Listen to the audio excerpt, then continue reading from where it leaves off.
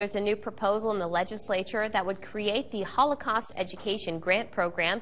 LB 679 would require the Nebraska Department of Education to establish and administer a program to provide grants to school districts and ESUs. The grants will be used to help teachers with training, workshops, or even speakers as they integrate Holocaust and genocide education into social studies standards. This piece of legislation would supplement the Holocaust Education Bill passed last year. Megan Helberg, who testified on behalf of the Nebraska State Education Association, says she's dedicated her adult life to learn this subject so she could teach it in rural Nebraska. I'm so passionate about learning and teaching the Holocaust, I traveled around the world to various Holocaust and genocide sites. I brought back what I could for my students and community.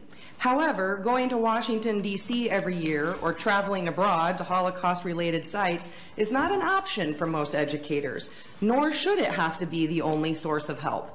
Nebraska can do better to support its educators.